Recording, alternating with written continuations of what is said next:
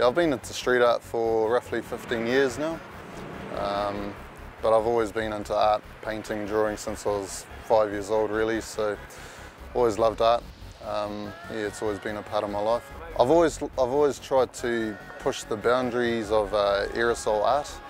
I suppose I'm known for photorealism, doing portraiture, high detailed work, rather than your traditional sort of letter-based graffiti art. And the thing is, with photorealism, with spray paint, people can connect with it because they understand what it is, you know, and stuff.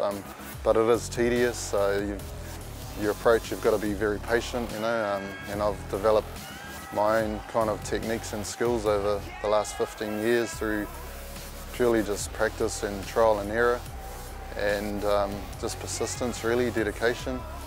And you know, you can't really go to university and acquire these skills. It's all just self-taught. So yeah. Basically, what I'm doing here is to produce a 10 metre by 3 metre mural piece, a collaboration piece with them. It's a live piece, so it's going to be we're here in Britomart in Auckland City, basically doing a live demo piece. It's going to start for 24 hours, and it's all spray paint. We've got 200 t-shirts folded very nicely, and I've painted a mural over these 200 t-shirts.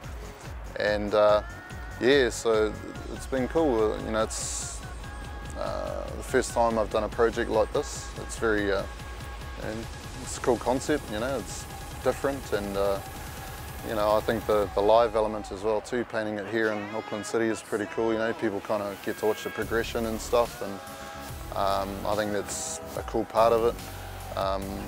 You know, from start to finish, probably take about 7 hours. But once it's complete, you know, you get people admiring it from a distance and stuff. And the cool thing is, you can take one of these t-shirt segments and take a piece of this mural with you.